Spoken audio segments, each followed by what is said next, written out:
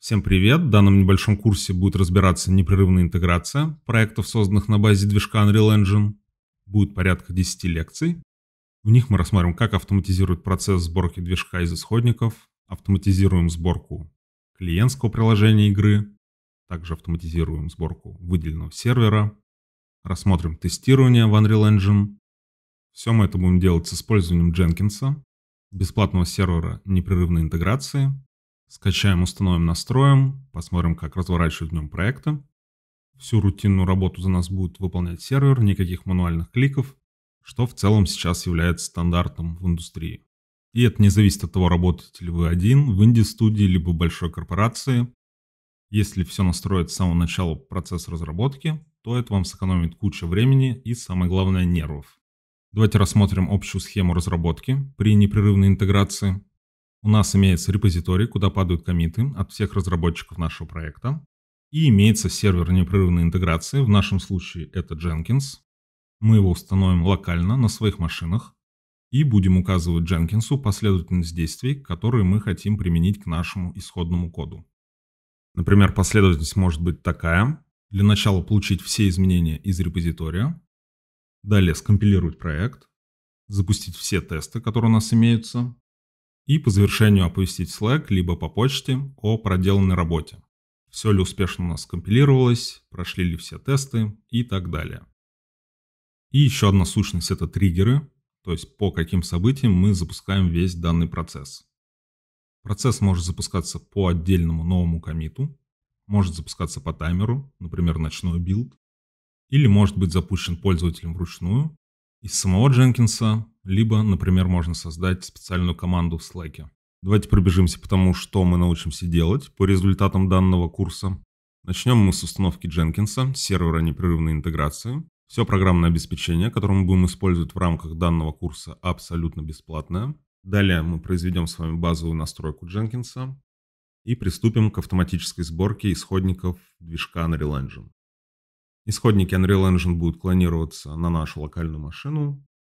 И для того, чтобы полностью собрать движок из исходников, нам достаточно будет нажать одну кнопку Build.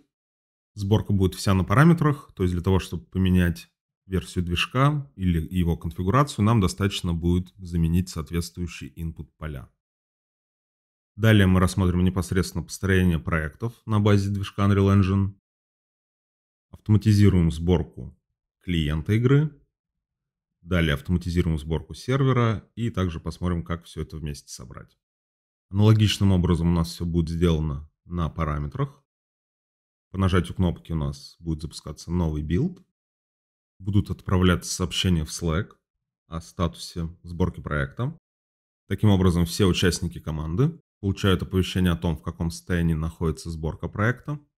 И плюс нет необходимости мониторить, в каком состоянии находится сборка. Если у вас Slack запущен на телефоне, то вы спокойно можете заниматься своими делами, и когда билд будет готов, вы получите notification в Slack.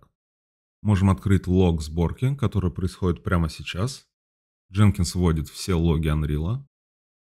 Построение завершилось успешно. Можем открыть папку с артефактами проекта. Билд номер 11. И у нас успешно собрался клиент, сервер. Также создадим дополнительные BAT-файлы для быстрого запуска сервера и клиентов. Запускаем выделенный сервер. Запускаем два клиента. Подключение происходит автоматически. И таким образом, по нажатию всего лишь одной кнопки, мы получили все необходимые нам бинарники. Далее мы с вами рассмотрим процесс тестирования в Unreal Engine. Создадим тесты для некоторых простейших функций. Также посмотрим, как публиковать тесты в Jenkins. Все это, естественно, будет происходить в автоматическом режиме.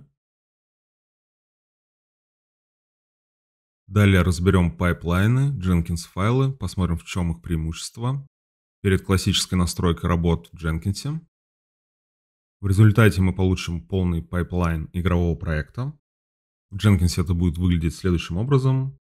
Плитки в таблице представляют основные шаги в пайплайне: клонирование, билд, тесты и оповещения. Для создания пайплайна мы с нуля напишем Jenkins файл. Это текстовый файл, в котором описаны все шаги построения нашего проекта. Преимущество данного подхода заключается в том, что мы данный файл также можем хранить в гите и переиспользовать его на всех последующих проектах.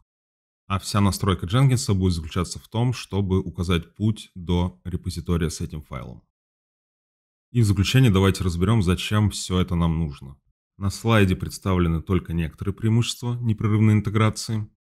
Быстрая обратная связь, то есть если что-то сломалось в нашем проекте, либо упал какой-нибудь тест, мы узнаем об этом немедленно. Таким образом, ошибки в проекте устраняются по мере их поступления.